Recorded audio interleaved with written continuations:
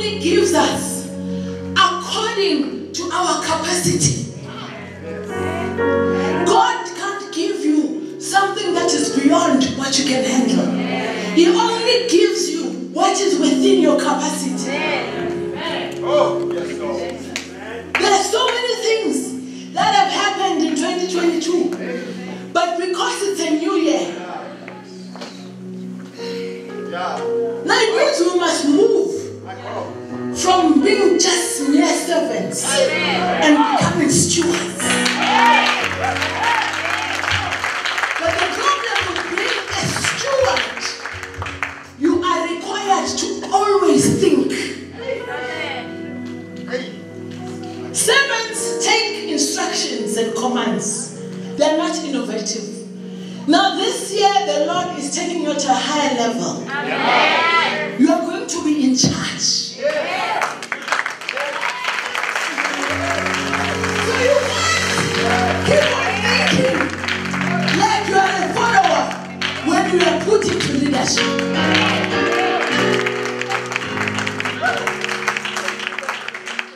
That is what you must understand. 2023, it's a miraculous year. Not only that, it's a year where you will be coming back to the things that you've abandoned because they were not working. This year they will work. Not only that, the Lord will not give you more than you can handle. This principle has worked. Even some of your associates, your business, your families, I'm telling you the truth. Because you are coming back, not everyone will be happy. Remember when you fail and you stop being yourself and doing things that you are supposed to do, people are happy. But when you come back, you see 2020 has changed us. We've never experienced that year. 2021, when everything was closed, it has broken us. 2022 last year, some of you can testify, your eyes became open. Who is who in the zoo? Now 2023, restoration. That you could do, but for some reason you lost interest. Amen. Now you're coming back. Amen. So the Lord says, if you were a follower and naturally you are a leader, you're coming back to your position. Amen. And the position you have applied for, and you're not getting, you're coming back to that. Amen. Saving your destiny. You women, stop fighting for rings. Fight for your future. All the things that you know you can do. And you are capable. But I'm not sure what was happening. We stopped the things that God told us because of circumstances, because of experience, because of hurts, because of pain, because of disappointment. He says 2023, it's another chance. And we are coming back as a steward, as a leader. And we thank you for your work. We thank you that you are who you say you are. Give us the wisdom this year to go beyond our feelings and apply our minds. Because a steward is not only obedient, but they are required to use their common sense. Amen. We have been obedient and loyal. It's not enough. Now we must also think. You must think what you have to do this year and do it. Some of us, we've been hiding behind the Lord, saying, I'm waiting. to hear. Sometimes God does not speak. Sometimes God will give you things and not tell you how to operate them. Because He wants you to think. When you are a steward, He leaves you to mature. Because you're not a baby anymore. That's the level where we are. There are things you could be loyal about. There are things you could pray about. There's some degree of obedience. But God will give you something that will make you scared. That's when you have to think, because we're elevated to a higher level. Amen.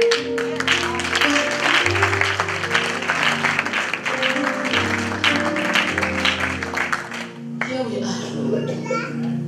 We're lifting our hands to you. Bless your word. Because you are faithful. You might not know what is happening with you now. But you are not at the same position spiritually. Whatsoever thing that happened to you last year, it qualifies you to be in charge of what opportunities. But God only gives what you can handle.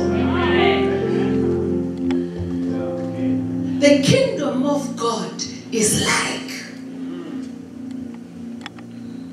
He uses parables to help us understand His word. He says, I will give you gold, I'll give you gifts, I'll give you wealth. Some I'll give you 1, some I'll give you 2, some I'll give 5. According to your capacity. But all of us, one common denominator, we all have a chance.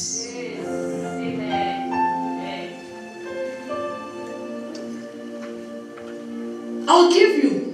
If God was here now, we would be fighting amongst each other to say, but why would God give one, the other one 5? Mina, I've been praying longer. Because the things of the Spirit require you to be spiritual. He gives you according to your capacity. Oh, yes. Don't even try and ask for things that you yourself you can't carry. When He gives you 1, all of us, the common denominator, it's the 100-fold. 1 becomes 2, 2 becomes 4, 5 becomes 10. But all of us, we have a chance. Some of you, this year, you will hide the gift because you are scared. Some of you will double it. Some of you will knock and the door won't be open and you will turn. Some of us will kick it. It depends on you.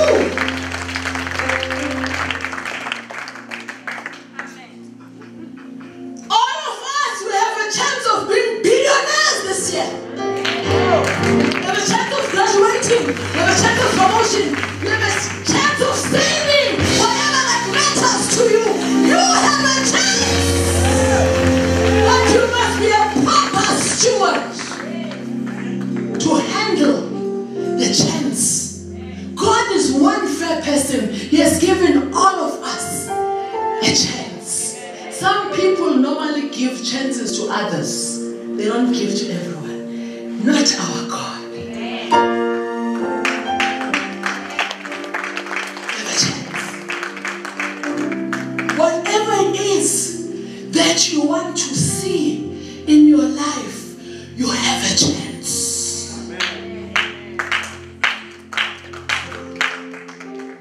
I am moving out of servanthood and being a servitude. I'm getting into a steward. A steward becomes responsible. The people that had a chance in the scripture of Matthew 25, they were ordinary people that were elevated from being servants to becoming in charge of gold, of platinum, of iron ore, of resources, of opportunities. But it all depended on their capacity. They were the ones who were in control of how much they want to grow. One took it and hid it and wasted a lot of time and waited. Some of us will wait on men. We wait on marriage. We wait on opportunities. We wait on people. We hide our gift. We don't want to come out and change our lives because we are fearful. You can hide your gift or you can multiply it. The common thing about all of us, we have a chance. I can't do this, I can't study, I can't pursue an opportunity. Depending on your excuses, you can change the history of your lineage. Yes, you can change your banking account. You can change your career. You can change everything about yourself because God has given you a chance. That's why you are breathing this in. Amen. Chance. Many people miss the chance. Even the two prodigal sons, both of them had equal chance. The one said, I want my proceeds. The father gave both of them. He divided it equally. One person took his and squandered it. The other one multiplied it. They all had a chance. And he gave both of them.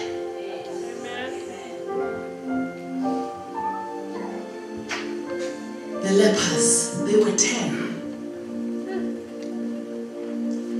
All healed at the same time, by the same word and the same blessing, but only one gave back. They all had a chance.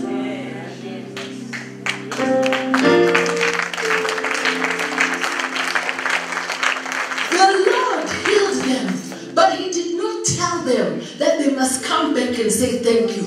God will give you things that will require you to think because you are a steward. He will not give you something and control you how to do it. Common sense. This year, we are required to think. Oh, yes, Lord. The businessman did not give these 3 servants 1, 4, and 5 and told them. He did not tell them what to do. They had to think. One stopped thinking and never did anything. God will give you a gift and not tell you how to use it because He wants you to apply your mind. Yes, God will give you a man. God will give you a job. God will give you whatever you want, but He will not control you because you've got the power to choose. But He gives. And if somebody gives you something, make sure you receive it. But the gift was there. When you receive something, the first thing you do, you multiply it. If it brings a reward, then it's worth it. He said it. If this tree is not bearing fruit, it must be cut off. Because they all had a chance. But some trees are just there.